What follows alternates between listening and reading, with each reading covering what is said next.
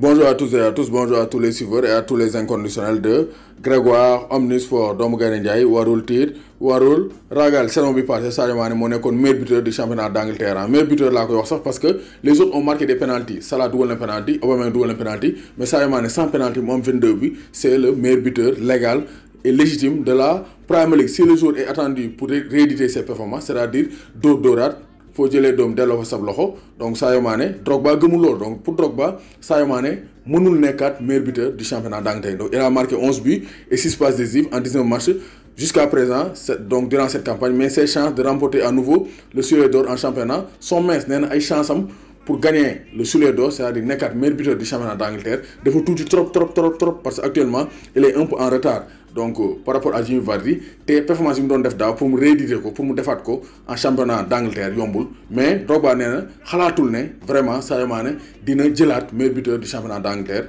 Et donc nee na championnat Angleterre dafa metti pour rééditer ses performances defaat performance yi mu defoon daaw nee na du yomb, xalaatul ne vraiment Sadio Mané dina jëlaat meilleur buteur du championnat d'Angleterre. Donc pour Drogba, pas de doublé pour le titre de meilleur buteur du championnat d'Angleterre pour Sadio Mané.